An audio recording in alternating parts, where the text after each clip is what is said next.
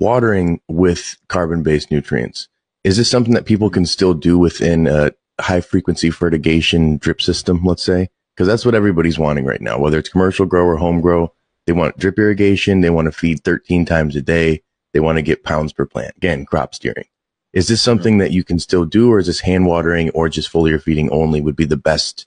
I mean, you can do crop steering. The only consideration is the equipment and how it responds. If you have biofilms and things like that building up, it may create some problems. But as far as like being able to crop steer and feed, 13 to 15 times per day using these types of products, you can do that.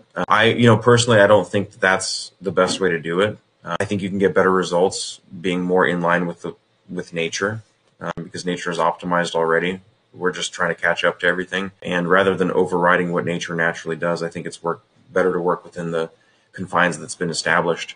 So the answer is, yeah, you can use, carbon-based fertilizers to do that. You can also do foliar sprays in conjunction with that. I mean, it kind of depends on how far you let the plants dry back and what the humidity in the air is like, and really what the moisture retention capacity of the soil is. I think for crop steering in particular, people get into VPD as a very important thing, but VPD is just one tiny cross-section of the larger soil plant air continuum, right? You have this thing going on in the soil where the soil holds on to water, and there's a ton of water in the soil, not so much in the air. So if the soil is really wet and the air is really dry, that forces the transpiration pump to happen, right? But if the air is really wet and the soil is really wet, that plant's going to get waterlogged really, really fast.